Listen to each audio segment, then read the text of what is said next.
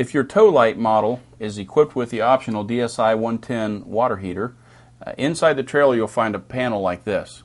The panel has two switches. On the left side is for the 110 volt operation. On the right side is for the LP gas operation. To turn the 110 volt switch on, you simply switch it to the up position. Turn it off, you switch it down. If you choose to use the LP gas portion of the water heater, you simply switch it to the up position. At that time it will attempt to light. If it makes 3 attempts to light and is unsuccessful because perhaps it's out of gas or you forgot to turn the gas bottles on, the red light will come on indicating that. At that point you'll have to turn it off, satisfy the requirement to light it, such as filling the gas bottles or turning them on, and turn it on again. If on your repeated attempt to light it after having satisfied that condition it still does not light, it's time to visit your RV dealer and find out why. It is possible to use the switch, both switches at the same time. That'll allow the water heater to light on 110, or to heat on 110 rather, and also to light the LP gas, reducing your recovery time. The monitor panel in the tow light models looks like this. It has 4 buttons on the front, one to test the battery condition, one to test the level of your freshwater tank, your black water tank, and your gray water tank.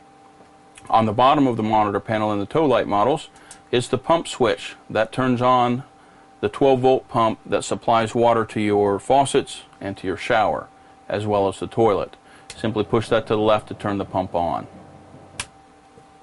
Classic models are equipped with this type of monitor panel. There are 6 buttons on the panel and they operate as this.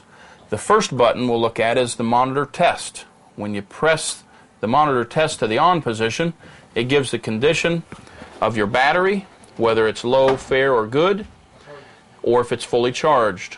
The lights will come on as to indicate such. It also gives the condition of your tanks. The E for empty, 1/3, 2/3, and full. The freshwater tank is on the left. If it's full, the lights will indicate. The waste tank, that's your black water tank, is in the middle, and your gray or your freshwater waste is on the right side. You release the button, the lights will go off. The next button is the refrigerator fan button. Anytime your refrigerator is in use, turn the refrigerator fan on. It makes the fan more efficient and helps the refrigerator to cool better. To the right of that you have your solar panel. If you want your solar panel to be on the charge mode, you turn it the same direction that the refrigerator fan is, which is to the left. That will allow your solar panel to charge your battery. On the bottom row, you have 2 buttons that are marked water heater. That's because your water heater in the classic models is equipped with 110 volt heating mode as well as an LP gas heating mode with direct spark ignition. If you wish to turn your water heater on 110 volt, you simply turn the switch to the left. Your elements will begin to heat on 110 volt mode. If you wish to heat on LP gas mode, the same is true. You turn this switch to the left and the light will come on. Eventually it will go off once it's lit. It is permissible to use both modes at the same time for faster recovery time. If you're using your water heater on LP gas mode and the light above the water heater switch comes on, it indicates a faulted condition. If this happens, check your gas bottles, make sure you have gas and that they're turned on, and then attempt to light your water heater again. And lastly is your water pump. That's your 12 volt pump.